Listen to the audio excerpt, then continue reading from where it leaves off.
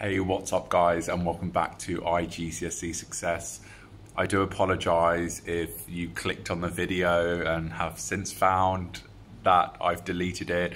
I uploaded the video before with the link to the workbook and I realised it was a short, and unfortunately my subscribers do not get notified always when I upload shorts.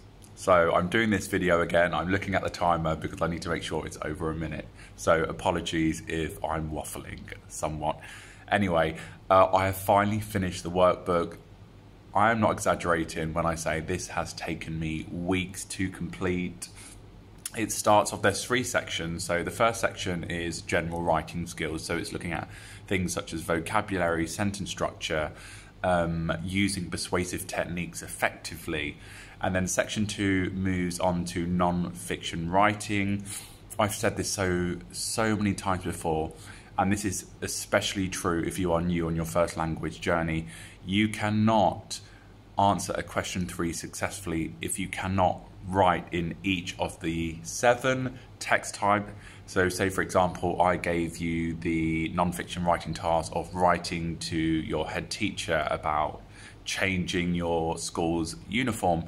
If you cannot do that, or if you find that quite difficult, that is a sign that you need to practice your non-fiction writing. However, if you are confident with your writing skills, non-fiction writing, by all means skip to section 3, which of course is the most important, and that is looking specifically at the extended writing response.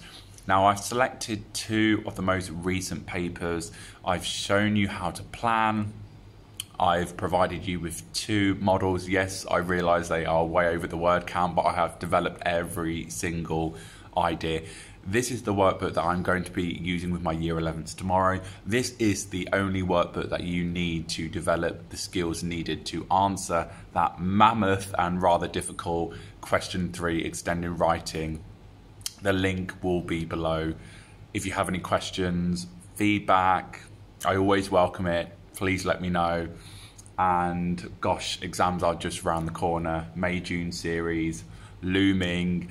Best of luck, and I will see you again very soon. Bye-bye.